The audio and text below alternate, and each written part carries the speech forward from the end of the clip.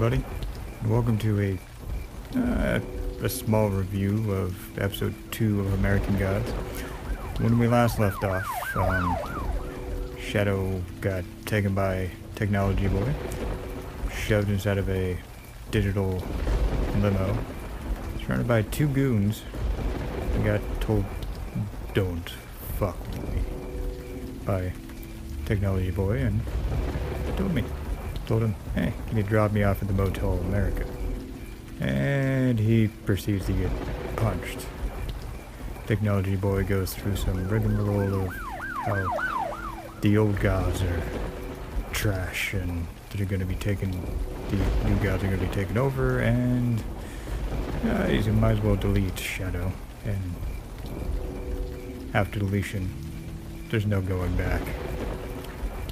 Then after that, he gets dropped out the limo and proceeds to be beaten to death and or lynched, which was definitely not in the book, which was interesting. I see they're going for a little bit more visual type things, more political things that are nowadays with the whole, actually race war has been going on forever, so it's not really new. And then also at the beginning, you have Mr. Nancy's talk with the slaves on the ship, which I'm going to be putting in at the end of this. It's about 3 minutes, but it is damned good. Hopefully I don't get copyrighted for that, but, fuck it. I'm going to put it in there. If they bitch and complain and demonetize my thing, hey, at least you guys get to hear it. For those people that don't have stars. And then after that, Shadow goes to the hospital, gets patched up, heads back to the Motel America, and he gets like 5 or 6 staples in his side because he got his ass beat, and proceeds to talk to Mr. Wednesday, who has the best charm in the world to get the front desk lady into his bed and has his way with it, which is pretty good considering what Mr. Wednesday looks like compared to in the book, where he's a slick motherfucker. And this, seems a little bit more down and out on his luck, but he's got charisma, as he says. The one thing that is weird is Shadow seems not to shooken up about the he seems shooken up, but not as much as you think he would be of almost getting lynched. He seems pissed off, but he's after he talks with Mr. Wednesday, and Mr. Wednesday's like, "I may not look pissed, but attack on you is pretty much an attack on me. They're gonna get what's coming to them." And Shadow just goes to his room after that, chills in the tub like he does in the book, except for he did get the shit beat out of him in the book. The one disappointment I have with this episode is the slight, maybe like 20-second glimpse of Laura Moon that we get. We don't get the back and forth that they had in the book about, her coming back, him giving her the coin, and where she pretty much says she still loves him and they're gonna have to work on the relationship, even though, she's, dead. Or the walking representation of the undead, that is. I'm gonna be saying a lot because this is just a straight recording. I'm not gonna edit this shit. She just in the show is just shown as just a dream that, hey, I heard some shit happen to you. Yeah, it's all in your head. And then after that, it just goes to him packing up Laura's place and going on his way with Mr. Wednesday, where Mr. Wednesday's like, "You gonna miss this place?" Shadow's like, Nah, this is Laura's place. Too many Laura memories here. I'm gonna move on." And in the book, Mr. Wednesday's like, I hope she stays here because of the interaction that the Shadow had with Laura in the hotel room that should have happened. And after that, they proceed to go to Chicago, where they're going to meet up with the three sisters and the butcher. But before that, they go to a cafe. This one's like, hey, I'm gonna deal some stuff. You go pick up. Here's $1,000. Go pick up some stuff.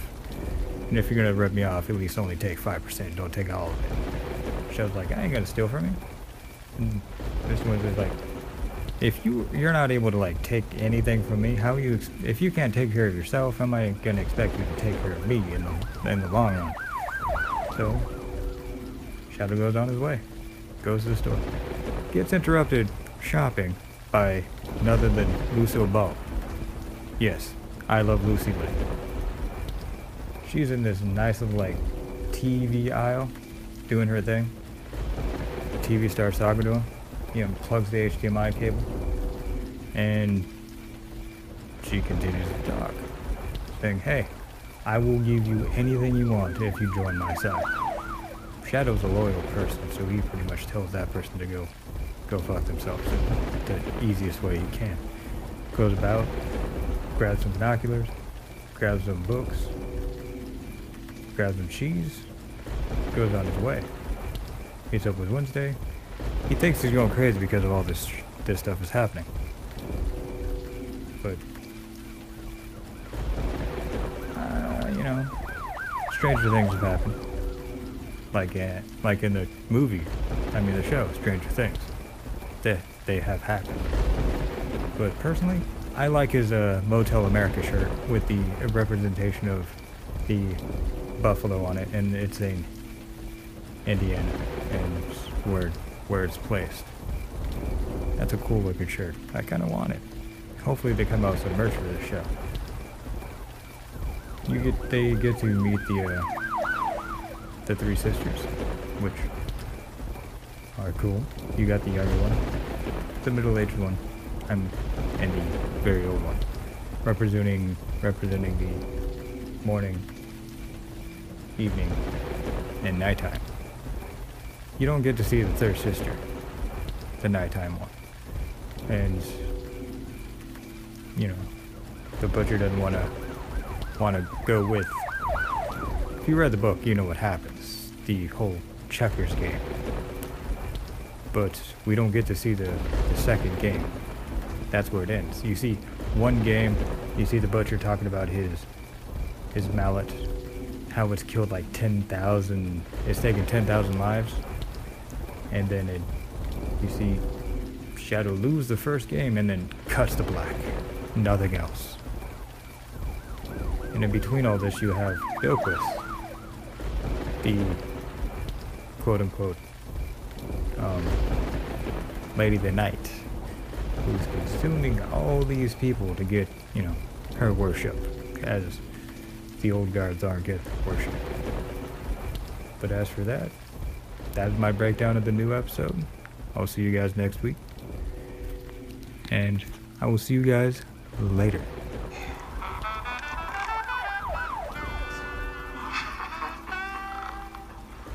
She wouldn't give it up for Honest up there, so he threw her off the boat. Did you know your mama couldn't swim? You all need to work on that. Take swimming lessons. This is how we get stereotypes. I'm not sick. You won't help. Fine. Let me tell you a story. Once upon a time, a man got fucked. Now, how is that for a story? Because that's the story of black people in America.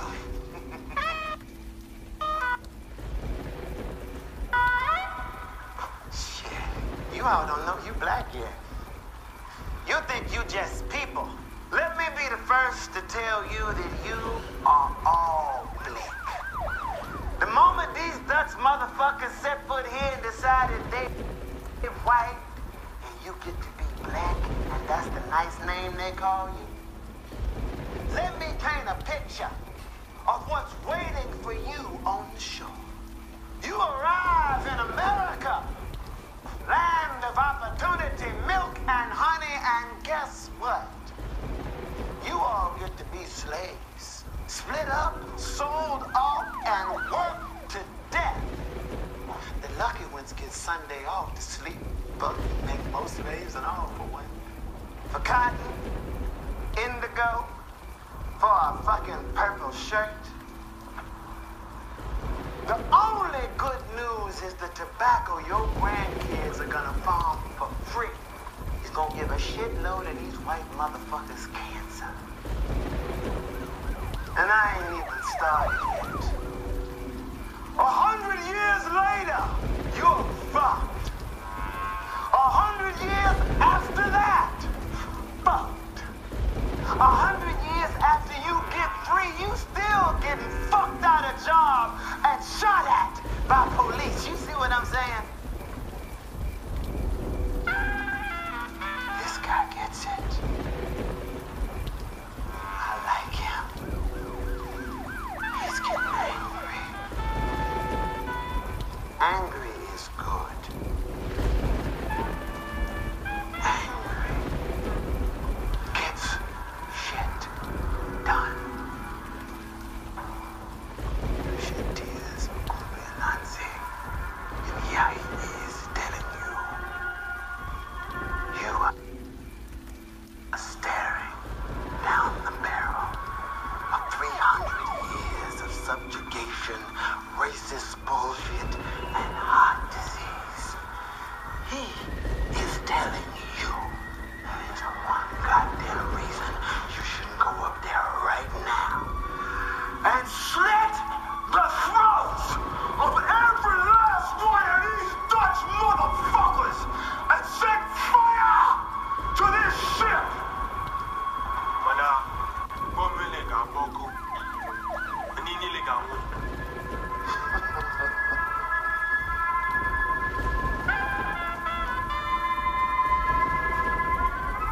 You already dead, asshole. At least die a sacrifice for something worthwhile. Let the motherfucker